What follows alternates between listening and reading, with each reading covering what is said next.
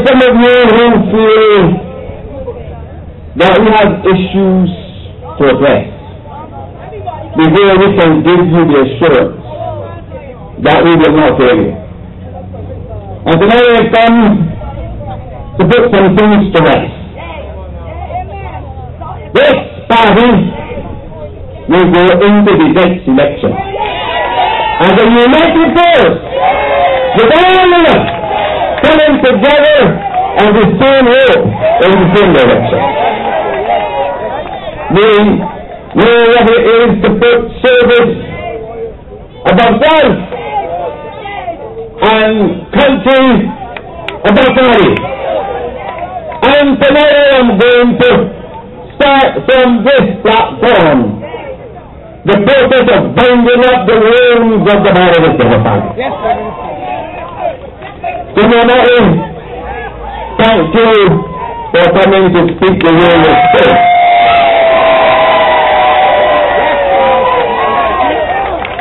And now I work for you today. On the 12th of March, you will reply to Chris Sinckler's presentation of the expert government. Fight, one team coming together in the same way in the third election. And Mia Mottley, when they face his budget, you will replace it rather than me.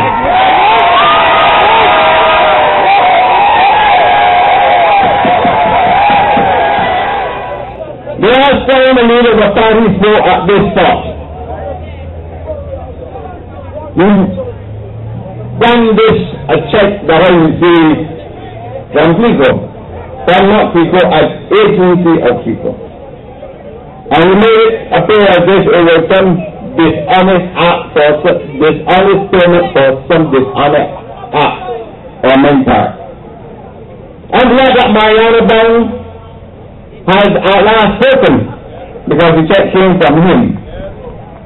And there are many checks that were given as campaign contributions in that campaign, because politicians don't have the money to pay for campaigns. We get help from companies. And Mariano, I don't want you to talk about where it's that check, because I think you should allow the dead to rest in peace. I don't want you to say how big that check was, because I want the dead to rest in peace.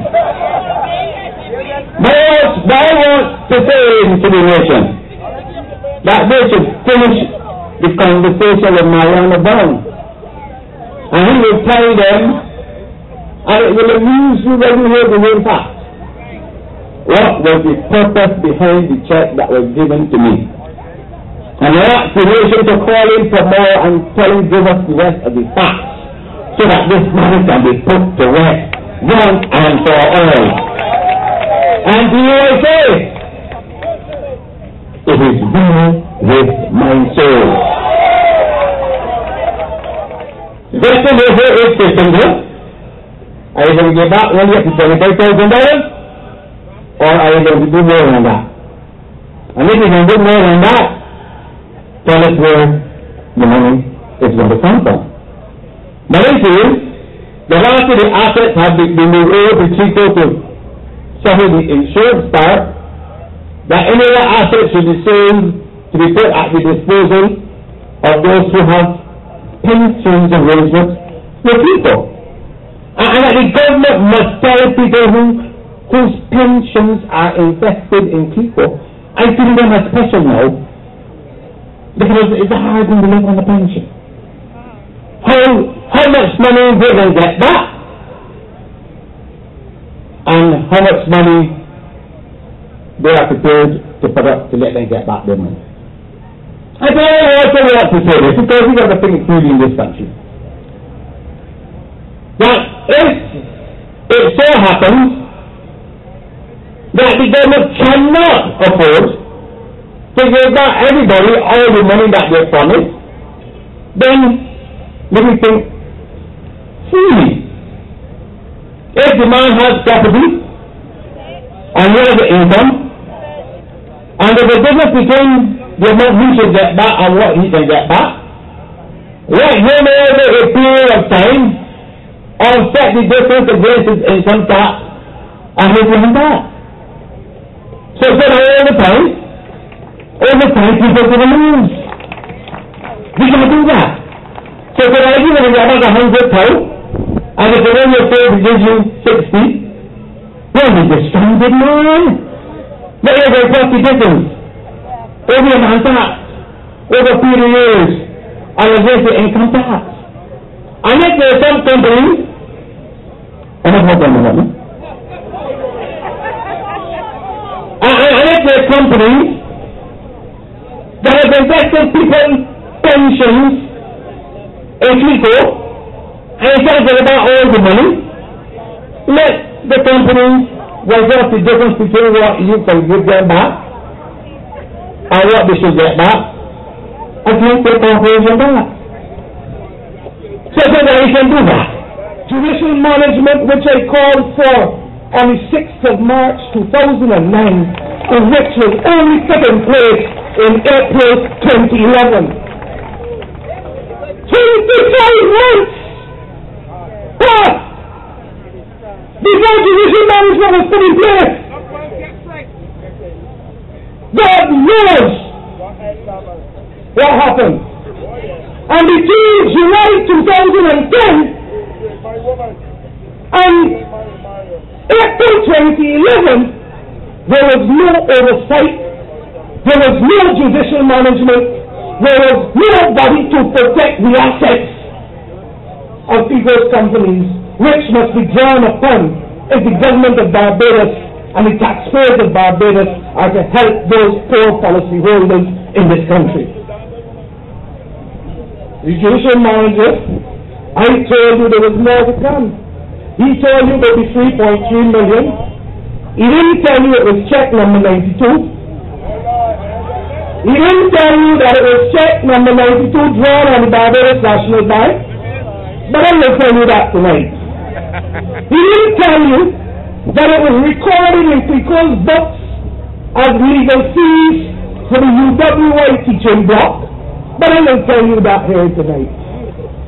But I will stop there, because the first issue is recovery. Because today's date is the 1st of March 2012. And on the 6th of March 2009, 2 days short of 3 years, I stood up in the Parliament of Barbados and led a no confidence motion against the then Prime Minister and Minister of Finance on the issue of CLICO. And when I went to Telecom, and then I told you we were going to bring it when I had the honor of leading this great party. I told you we were going to bring it. And some were worried, some were nervous, some felt that we shouldn't go there because we were not even a full year in opposition in the government, not even a full year in government. And I said then, as I do now, that the substance of what we discovered showed us that the Prime Minister was misleading the country when he told you that CLICO was sound and safe and well regulated. And I bear the scars well. I bear the scars well. Because I was told I was subversive. I was told that I was unpatriotic. Noel reminded you earlier that Freundel said it should be punished with laughter. But there is another man that has to be brought to justice. Yes. And the only way that the people of St. Michael's South East are going to deliver and convict that individual is to ensure that I become the next representative for St. Michael's South East. And I say that with no feeling or no excuse, you know.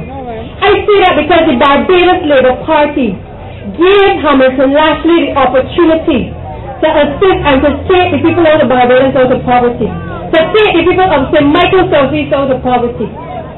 And what has he done? He made strides under the Barbados Labour Party. But you do not hear Hamilton lastly calling on the Democratic Labour Party right now to address the issues of poverty across Barbados. You don't hear him calling on the Democratic Labour Party on anything related to the issues that are facing Barbados. He takes a stand recently in the House of Parliament and says he's boycotting the royal visit. So what's he boycotting? He's talking about the passenger tax. But he doesn't say to the people of Barbados or to the constituents in St. Michael's Southeast that the Barbados government can find $800,000 to pick up, to paint roads, to cut down trees, to paint buildings, and their water getting cut off, and he's silent. We cannot in this day and age have a company that takes people's money and then let it out as they please, supporting the high lifestyles of individuals who wear the suits that sort of said they wear and drive the big cars and live a lavish life on the backs of poor people. And then those poor people today have to look to a government and say, help me. You mean we are now in a country where those individuals who did that can drive up and down the road in their fancy cars, smiling and waving? They're the people whose money they have not invested properly have to suck some.